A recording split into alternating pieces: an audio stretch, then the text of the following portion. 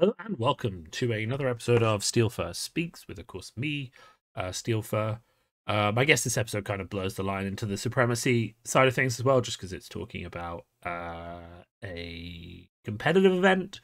I just wanted to give a quick update and provide my thoughts on the investigation outcome announcement that we had from LSS earlier today. So a nice sort of quick update just to give my overview and thoughts about that. And why don't we have a quick read of that. UK National Championships investigation outcome. So obviously they said they were investigating it to hold steady for future updates. We can see now they have their updates. The UK National Championships took place over the last weekend, and for the most part it was a great event. Definitely 100% true.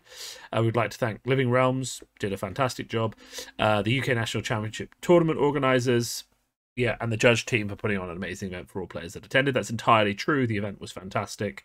I was there. It was so much fun. Subject to the event, however, several instances involving player conduct. This is some typos, but that's okay. Were brought to our attention, causing us to conduct an investigation into whether there had been a breach of the tournament rules and policy, specifically an issue with the round 1 and 8 matches involving the winner, Matthew Fawkes. And the investigation has included the following: a full review of gameplay and footage of the reported incidents. You can see some of that in my own video on the controversy. Statements from the TO, head judge, and various players. I know various people sent emails in. I know the TO and head judge had a call with LSS, so that's, good investigation. Multiple meetings of the committee to discuss the above, assess any potential infractions, and agree on any potential sanctions. Following the review, the committee has made a finding of unsporting conduct in regard to the player observed in round 1, and has determined to issue a formal warning in regard to this instance. Specifically, at issue here was a play sequence where the player in question misses the timing window for a beneficial trigger to create an embodiment of Earth token, then silently corrects the missed trigger. However, when their opponent misses an embodiment of Lightning Trigger on the next turn, they call a judge and their opponent and prevent them from creating a token. So this is exactly the moment at 55 minutes in the Saturday video that we reviewed during my video on the controversy that came out earlier this week.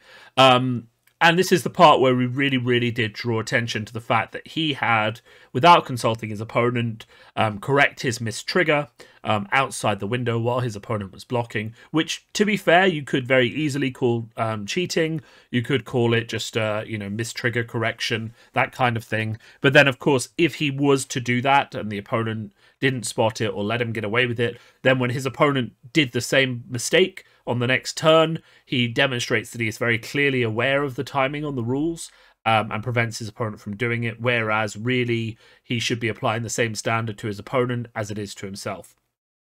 And LSS do acknowledge this. They say Flesh and Blood is a complicated game, and there is often levels of tolerance amongst players when play sequences are not executed strictly in accordance with the rules.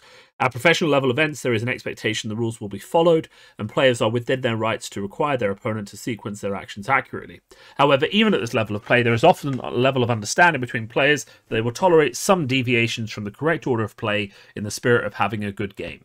A good example of that is the tunic being used to pay for things, and people not necessarily requiring you to announce your tunic trigger before you play a card and just, play a card and say, oh, I'm paying for it with tunic. A lot of people just tolerate that shortcut, and examples like that where the community tolerates these things in the spirit of having a good game and also just getting through things quite quickly and not slowing down for loads of tiny little statements and interactions and those kind of things. There's also examples of stuff like that with things like Command and Conquer and destroy your arsenal before your opponent has said, oh, you have to destroy your arsenal.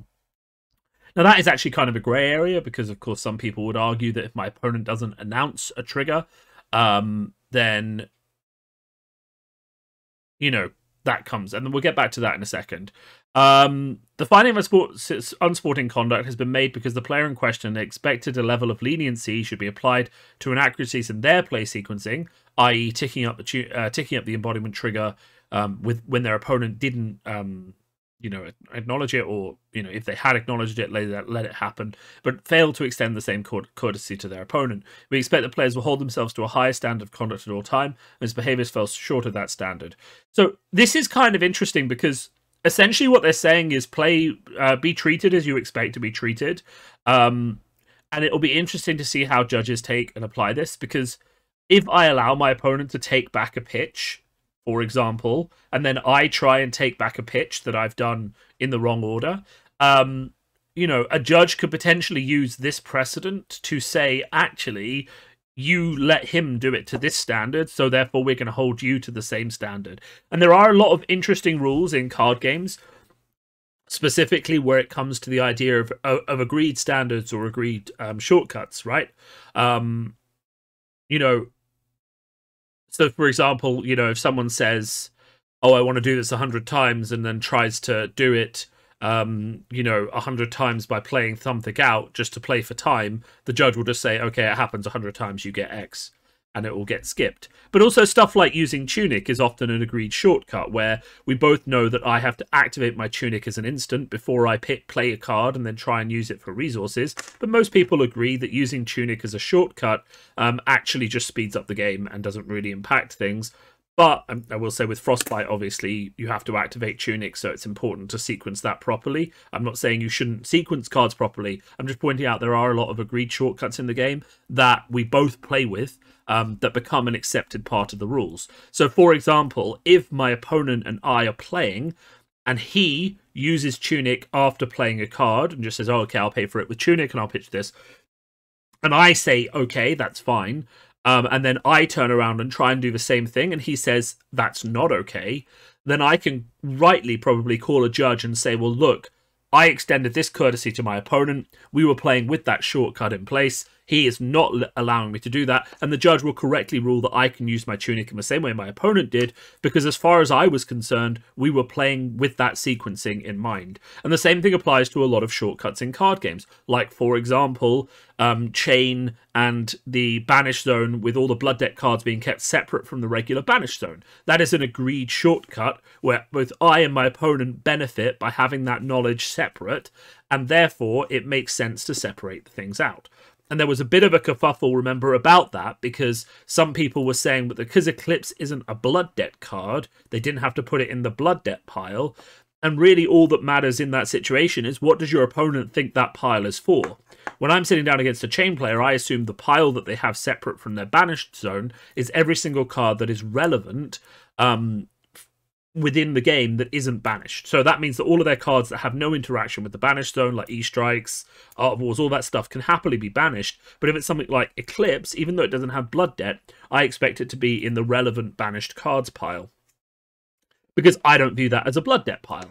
And if my opponent doesn't agree to that, because I have to agree to what they're saying as well, then actually that pile has to go away, right? Because we both have to agree the shortcut that happens in the game in order for the game to progress with that shortcut in place. And that's kind of important. So when you are extending something to your opponent, whether it's, oh, I pitched this card a second ago, can I actually change it for a different card?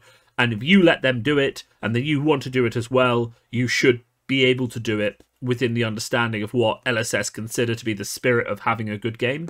And that's kind of important. You know, it is important to have rules in the game that allow for the spirit of good gameplay. And, you know, obviously, if you're playing super tight, you shouldn't make mistakes with sequencing. You shouldn't have any issues with that. But if they do occur, and they are resolved in an amicable way, they should continue to be resolved in that way for the rest of the game. And it's not to say that, you know, some things aren't bigger than others, you know, and maybe there are times when you want to say, actually, no. But really, I mean, at a high level of play, you shouldn't be allowing any takebacks.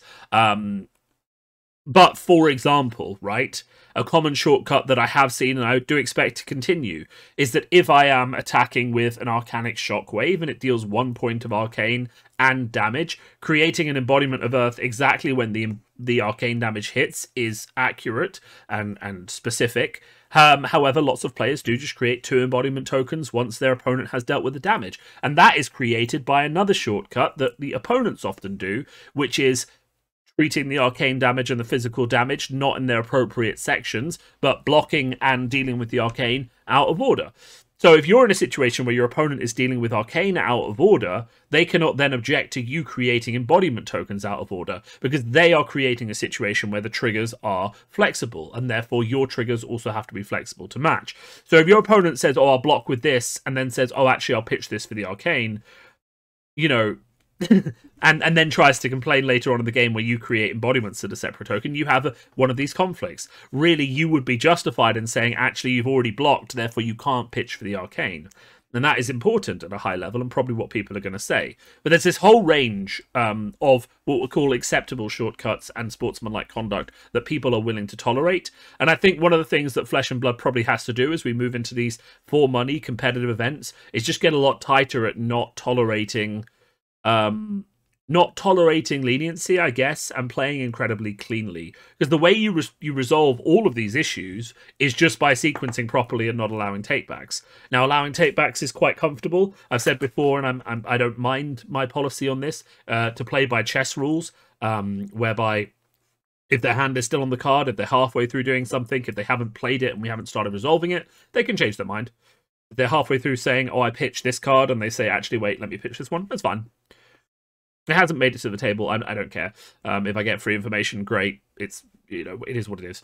Anyway, let's move on because I don't want this video to be too long. The committee also investigated the other instances of missed triggers that occurred, including in round 8. While it's unfortunate to see these kind of misplays happen, they are not necessarily rules violations in and of themselves.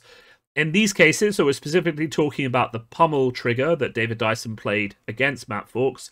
In these cases, the active player themselves forgot about their own beneficial trigger, which can happen at the end of a long day of play. We address this issue further below. Without condoning the play that took place here, there is no conclusive evidence of intent with regards to these plays, and the committee has made no further findings on this basis. So if you hit with pummel or command and conquer, you need to announce the trigger. Your opponent cannot be held responsible, and you cannot determine really whether their intent was to forget the trigger outside of a few specific things. Therefore, it is for you to announce the triggers on your beneficial effects and for your opponent then to follow them. Otherwise, you know, do you have to do something if someone doesn't say CNC? It's a good idea to just speed up the game and assume they will say it, but no, you technically don't, and that's up to you and how you want to play. Two final notes to this matter. If the floor judges had intervened at the time, it's possible they would have made a different determination from the one above. If this had been the case, we would generally have been inclined to support their findings and not overturn the decision. This is very important. Judges are empowered to make decisions on the day that resolve these conflicts. It is not for LSS to come in and overrule judges except in the most egregious of cases after the effect. So judges should feel confident to make these decisions without checking with LSS. Repeated rules infringements can lead to an escalating levels of sanctions. In the case of unsporting conduct, this can ultimately lead to a sanction, including disqualification and suspension. A formal warning is a permanent record on a player's account and will be considered by the committee if a case involving the same player should come before the committee again in the future. So what this is basically saying, and I think this is important to understand with like how this person is being punished. We have on record one actual rules infraction recorded on camera. Whether he made others at the table that weren't caught by judges because there wasn't an active judge on every table, none were reported by the opponents of this player to the judge. Therefore, they cannot be considered. Right? You need to have reported evidence. If they had been reported, then maybe something else could have been done. Realistically, on the day, if a player makes a mistake like this in round 1, they will be issued a warning, an IP penalty, or some other form of punishment, and potentially their trigger will be rolled back, right? So if I was sitting across from Matt Fawkes on that day, and I'd put up my hand and said, hey, judge, look, he just ticked that up, or judge, he did this, I said okay, and now he's doing this, the judge probably would have resolved it that he didn't get his token, and I don't get my token. Or I get my token because I allowed the same thing to him, and that was kind of an agreed shortcut that the tokens were going to be a bit flexible in the game. But he would not have been DQ'd from the event for making a mistake like that fairly early on in the tournament, unless another mistake was caught later on that filled the same criteria. He wouldn't have been punished to that extent. So for LSS to retroactively come in and punish him to that extent it would definitely be an overreach, right? Which is why I thought that this was never going to get. He was never going to get banned for this. He will just get some sort of a note. And it's important to understand to all the people saying, well, he cheated, he won, now he can freely cheat again. This person now has a formal warning on his account. So if a person did something like that in round 1 of a tournament and therefore got a benefit because of it, they would not get DQ'd. They might get an IP penalty, they might get a warning. Matt Fawkes, however, if he does that in round 1 of his next tournament, he is looking at a much larger penalty because he has a permanent warning on his account.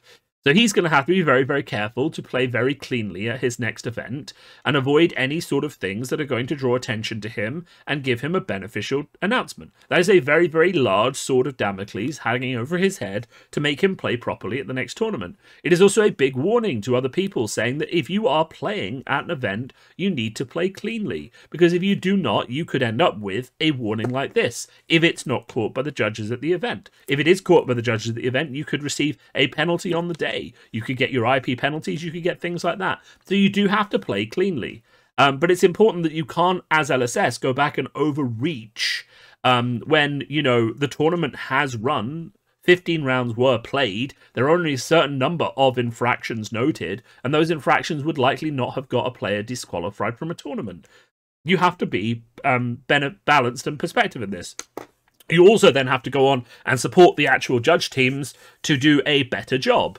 So they end off by saying, finally, we don't want to the matter above to detract from what was otherwise a great event. The organisers and judges corps did a great job running the tournament, and we are grateful for them for putting on such an outstanding event. Judges perform a critical and difficult role, often in trying circumstances, and we'd like to extend our gratitude to them for the contribution to the community via judging the event. Perfect. Yeah, judges are fantastic. They volunteer their time that they could be using to win prizes. Remember, the head judge for the event is a very good player himself. The level 2 judge who was the head judge at the event, he could probably have easily made the top 24, got 250 quid. He could have made the top 8, maybe, got a couple thousand quid. He chose to judge instead, and there are lots of other good players I've heard say that they weren't thinking about judging before, but now they are because they care more about the event being of a very high standard. So it'll be interesting to see if that happens as well. And really, I think this statement and this controversy could actually be quite good for Flesh and Blood in the long run. It's going to force judges to be a lot more engaged, aware, hold themselves to a higher standard. It's going to force the community to hold ourselves to a higher standard. It's going to get people who weren't as invested in judging. It really is, you know, every new game struggles with this sort of controversy, where judges are afraid of ruining people's weekends because they've previously been quite a tight-knit community. They don't want to ruin someone's weekend because of a mistake they made, so they're kind of lenient. But as you move into more professional events, you need to have that level of professional judging to come and match it. So really, we have a situation where these sorts of controversies, to be honest, from my perspective, having come from other games that have gone from community to competitive, was kind of predictable and expected, and really, you know, what needs to happen now is what's happening. There needs to be a respect of LSS for the judges. Things need to tighten up to the stage where people can be held accountable for their actions, and judges on the day just need to see things and apply appropriate penalties, warnings, IP2 penalties. If someone has made a mistake in a game, you need to call your judge and you need to let them know, because you don't know how many other times that's happened that tournament. You don't know how many other times people need, need to be addressed. You know, if your opponent tries to do a trigger against you, they can't do. You're better off just telling the judge, because if they try and do it in the next game as well, then they do actually need to be punished. So they need to have a warning recorded against them for that. Right, then let's go on to expectations of professional play. We would like to take this opportunity to remind players about our expectations of players at professional tournament levels. National Championship events represent some of our highest levels of competition for Flesh and Blood and are ruled at a professional rules enforcement level. As such, we expect players to play hard and play fair. Flesh and Blood is a game of skill, and we expect players to win games and tournaments through skillful play in an honest and fair manner, not through exploitation of game rules, rule sharking, or angle shooting to derive an unfair advantage. To be clear, this does not mean players are obliged to let their opponents take back mistakes once a play has been made. No one is saying that. We strongly emphasise, however, that players are expected to hold themselves to the same standard they hold their opponents to, which means if you are a sloppy player and you are asking for takebacks a lot, your opponent should probably also be granted the same, and for you to deny them that is really just holding them to a different standard and quite unfair according to the rules. Players should call judges to resolve disputes, clarify rules queries, and administer fixes to the game state. Judges are there to aid in the running of a tournament, administer corrections to games, aid in the smooth continuation of a game, and issue penalties where necessary. Penalties are used to discourage players from behaviour and to balance out advantages gained from particular actions. Players should not be afraid to call a judge for their own honest mistakes as well, as often there is no game-changing penalty administered if a fix can ensure the game state is corrected and a player doesn't gain advantage. When something goes wrong in a game at a professional level event, stick up your hand, call a judge, let them sort it out, and they can also use that to track patterns and repeatedly figure out what's happening with players and fix problems that occur repeatedly. We'd also remind players of the following general points. Always be clear when communicating your plays to your opponent, particularly with respect to triggers and priorities. Correct. We encourage players to clearly announce things such as how much they're attacking for and defending for, any triggers, passing of priority, life total changes, and all other public information that could influence either player's decision. You may think that it is smart to get away with not misrepresenting the game state by not saying how much someone is attacking or defending for. However, there was a clear instance at the recent event where someone attacked with a Rosetta Thorn. Someone said, I take 4, right? And the other player just said, okay. And then the person took 4 when they should have only taken 2. If both players announce how much you're attacking or defending for, it cleans up a lot of potential problems. You should also just announce your triggers. Command and Conquer hits, therefore this happens. Snatch hits, therefore this happens. It is very important to announce your triggers so that your opponent can, A, respond to them if they wish to, B, make sure they actually resolve properly, and therefore the game progresses smoothly and the best player wins based on the cards they have. The play space, defined by the outline of both players' match, should be clear from instruction to preserve the integrity of physical communication and your gameplay. This includes oversized and/or all non-game related objects. For the avoidance of doubt, the use of a die to represent the amount of resources you have remaining, ideally placed just above the pitch zone, is allowed and strongly encouraged. This means if you want to bring a big blue dice to remind yourself to trigger your tunic, don't. You are not allowed to obstruct the game state with things that do not track things that are happening in the game. Tracking your pitch is fine. Tracking counters on equipment is fine. Tracking something else is not fine. Also, a reminder that tokens should not be present in the game space. This is clearly stated in the tournament rules and policy documents. Tokens such as Briar's embodiments, rune chants, spectral shields, and others must not be present if they are not in play. It is not acceptable to have these in the game space by default and then use a dice or move them to a different position to indicate when they are active or present. This thing just helps avoid so much confusion by just not having those cards on the table unless they are actually in play. Expectations of recorded games and community reporting. Streaming of matches is something that a huge benefit to the community as a whole, 100%. Those who can't attend an event, it provides an opportunity to enjoy watching the matches and to learn more about the game as part of the global Flesh and Blood TCG community.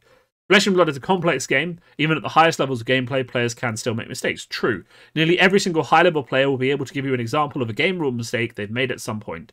In the vast majority of cases, missing of triggers or errors in gameplay procedure do not constitute unsporting conduct, rules sharking, or cheating. It is virtually inevitable that one player or another will benefit as a result of a mistake, and that fact by itself does not mean that the misplay is in any way deliberate. When watching coverage, we encourage the community to understand when misplays inevitably occur on camera, and that in the vast majority of cases, they are honest mistakes, and for the most part, we should assume goodwill on behalf of the players involved. This is very important. So the judge guidelines say, as a basic level, you have to assume goodwill on behalf of the players involved. Obviously, if there are repeat infractions, you can reach the stage where you think someone might be cheating, and you can punish them as regarded, but someone making one mistake or 2 or 3 mistakes on stream does not constitute a lack of goodwill, even though they should be punished for it because those mistakes may repeatedly benefit them, right? It's just important to understand that that's where LSS are coming from, and I think it's an important stance to have, right? People make mistakes. I've made mistakes on stream. Other people have made mistakes on stream. Typically, you call a judge, it gets sorted, someone gets a warning, please don't do that again. If you make the same mistake repeatedly in a tournament, the judge will be like, come on, here's a penalty, you have to play better. But really, it is a penalty so you play better. It's not a penalty because they think you're cheating, and that's kind of, I think, important to understand.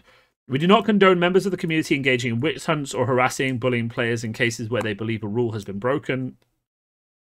We believe that a witch hunt culture resulting from scathing scrutiny of stream gameplay will ultimately lead players declining to play on stream because of a perceived risk. This would be a major loss for the entire Flesh and Blood community. It is important to understand that everyone at the UK Nationals was given the opportunity to say no if they didn't want to be on stream. It is very hard to stream someone, especially in the EU, if they do not want to be present on camera, as you have to get their permission, basically, to put them live on camera. You can make it as part of the tournament entry requirements, but it's still very difficult. So really, ultimately, these witch hunts will dissuade people from playing on stream. Everyone makes mistakes on stream and otherwise. A lot of people see a mistake and kind of go to the maximum level of penalties without realizing that if you read the penalties and punishments guidelines for the game, most of them common mistakes that happen in terms of games rules violations, etc., the punishment is a warning and a failure to maintain game state penalty for both players. Because both players are responsible for maintaining the game state, but obviously in a special warning for the person who actually made the mistake themselves.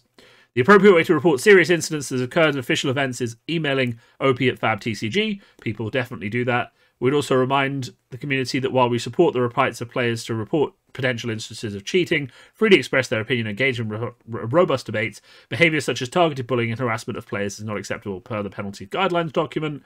Infractions resulting in suspension or banning do not need to have occurred inside an LSS event venue. LSS reserves the right to suspend players from LSS events for behaviour that is believed to have negatively impacted the Flesh and Blood community. They are basically saying that if they think that you are engaged in a serious witch hunt that negatively impacts the Flesh and Blood community, you could actually get a suspension yourself for how you behave within the community, right? And that's kind of important to understand. So do not feel that just because you are not at a tournament, you have free reign to target people, harass people, or create negative experiences. You do not.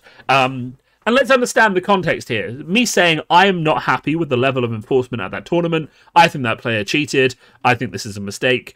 I think something needs to be done. That is not me going on a witch hunt. That is not me harassing someone. Me messaging someone deliberately being like, oh, you're shit. What did you do that for? You're an idiot. Like all this kind of stuff. I hope you don't play the game again. I hope you're terrible. You know, I hope you leave. All that kind of stuff would be considered bullying, right? And it's important to understand that we can have a... And a lot of people congratulated me on this on my last video, but I firmly believe it just, you know, because I come from a family of five children, and, you know, there's always fights that need to be resolved and things like that, is that we can resolve our differences and express strong opinions about cheating, even whether a particular player has cheated or what a particular person has done, without actually dropping to the level of harassing or bullying that person, right? We can talk about those things and even agree that someone has cheated without harassing or bullying the person who has cheated, right? We can do all of those things as a community. It's not even particularly that difficult. You just talk about the instances that have occurred, and you talk about the things that went wrong without actually using defamatory language or being aggressive towards the person themselves. And that's something I would encourage you all to consider as the future weeks go ahead, because LSS have clearly put a flag post in the sand and said, look, we're not also going to tolerate you harassing people outside the Flesh and Blood community. Retroactive investigations. Legend Story Studios will not, in the absence of exceptional circumstances, retroactively address instances if they have not been addressed by the judges or TO at an event. Generally speaking, there would need to be compelling evidence of actions that could warrant a retroactive disqualification for an investigation to be opened. The primary purpose of the penalty guidelines community is to investigate instances where a player has been disqualified from a professional level event. Generally, what they're saying is that this is kind of on their level, but also kind of not on their level. They're kind of saying that if a judge has chosen not to do something about something at an event, they're not usually going to step in and start making decisions on behalf of that judge. They're saying there would need to be compelling evidence that something else needs to change. There need to be compelling evidence that things weren't ruled properly on the day, etc., etc., etc., for them to get involved. So they're kind of setting the scene that they aren't really going to be involved every time something goes wrong at an event, that they're going to leave it up to the judges and the TOs at the event to resolve. Maybe if they haven't resolved it and people think it's super serious, they'll get involved. And that's definitely the correct result, because judges and TOs need to have the power to make these decisions and run their events smoothly. LSS can't be seen as the necessary arbiter for all of these things, because a lot of the times they will be on a different time zone and will not be able to respond in a timely manner.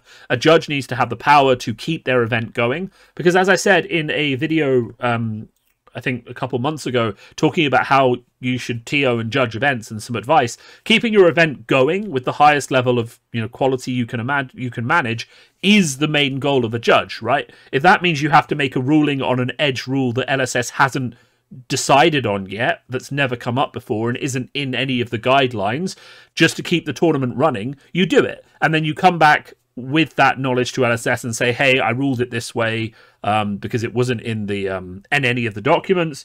Are you happy with that? If not, can you amend the documents? So they change the documents after the fact. You don't stop the whole tournament until you can get on the phone with New Zealand. And it's important to understand that judges and the TOs are empowered to be the arbiters of their event and to keep the event going.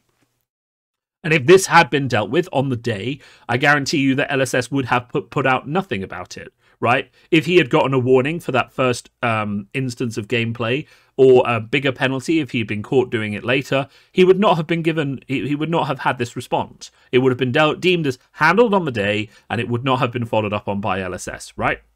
The penalty guidelines. We have always been consistent in stating that we view our rules documents, including the penalty guidelines, as living documents that will be updated or when we identify changes or updates that need to be made.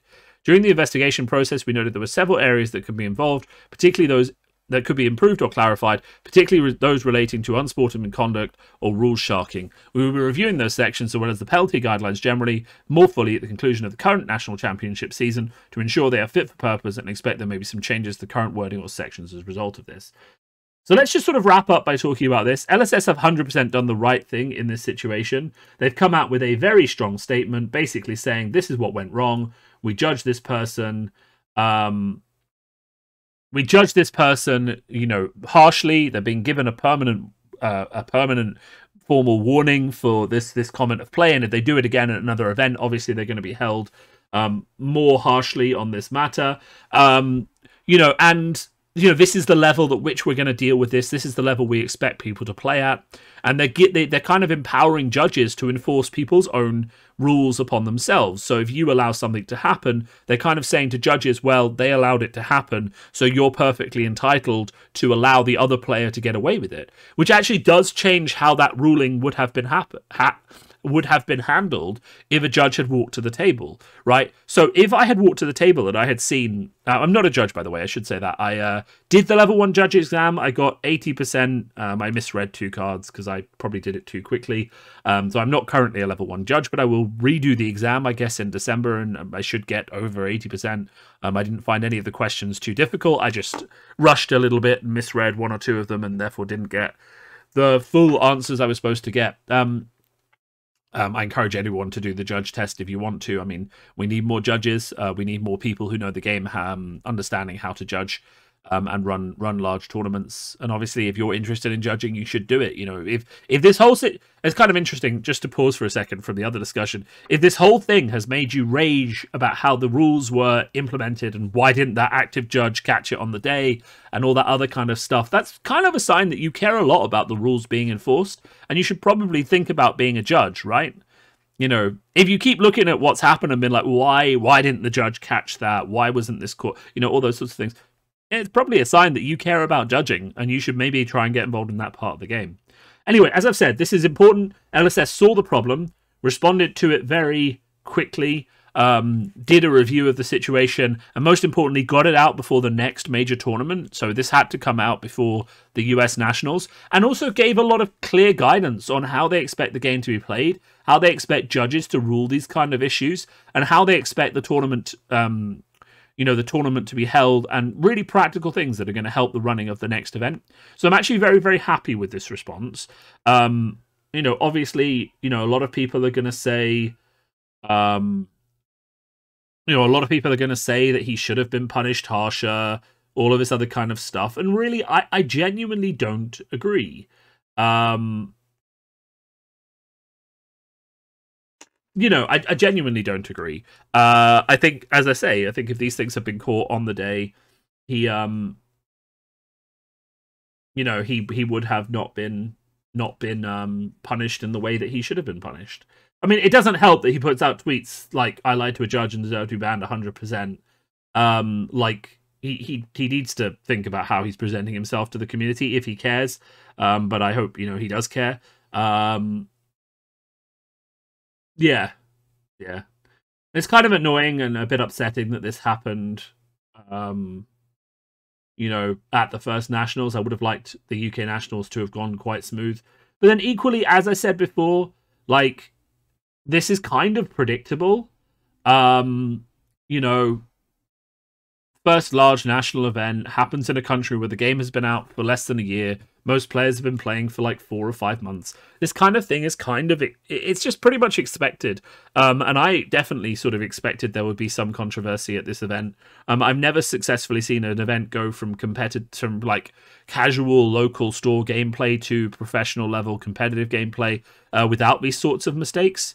And obviously there's going to be people who try and capitalize on that, who are very good at the rules, and therefore try and take advantage of the fact that this the judges are inexperienced and the players are inexperienced at the moment. But whether or not that happens, it's very hard to spot. All I will say is for people looking at this and worrying, as the game gets more developed, as the game gets more established, these sorts of situations will happen less and less and less until we reach a point where we do have, you know, multiple level 2 and level 3 judges in the UK are all happy and capable of actively judging a table and spotting every single mistake. That will come. You know, if we get a calling in the UK in the next year or so, it will happen. There will be multiple level 2 judges there. There will be level 2 judges actively watching the stream table. More of these mistakes will be caught. We can literally only go up from here. And it's important that LSS is understanding that. And whilst they are making people have warnings and putting up red flags and showing things that they don't think are acceptable, they're not overreacting and shutting people down hard at this stage in the game for what are, you know, mistakes that people will make. And because really, let's think about the focus of the game at the moment. The focus of the game is to get as many people involved in the game as possible, and that isn't what happens when you ban the person who wins the national championships, because you invalidate a whole weekend of competitive gameplay for everyone involved. It's not what happens. People feel much more negative about it. If you have to show that you're enforcing the rules and you're holding people to a high standard, and you have to make sure you're clearly communicating what that standard is. But you can't also just go around and retroactively just be like, well, that tournament didn't count, that tournament didn't count, ban this person, ban that person, because eventually it just leaves a bad taste in everyone's mouth, right? So you kind of have to be careful how you deal with these kind of things. And I think they have been. But, you know, obviously at the US Nationals, I expect to see proper rules enforcement for mistakes, both on stream and off stream. And I think that judges are empowered to do that. Anyway, if you have listened to all of this video, congratulations. You could have read the article yourself, but you decided you wanted to hear me talk about it. And I think that is a great decision. And because of that, I think you should definitely like and subscribe this video, because you are clearly very, very keen on my opinion and very, very interested in hearing it. In terms of other updates from the channel, I will be coming out with some more deck techs, both before and after the US event, for interesting decks that I'm trying out and I think that are cool. Yeah, so, yeah, thank you all for watching. I hope you found my take on this quite interesting. Let me know if you agree or disagree with me in the comments below. Thanks, and have a nice day.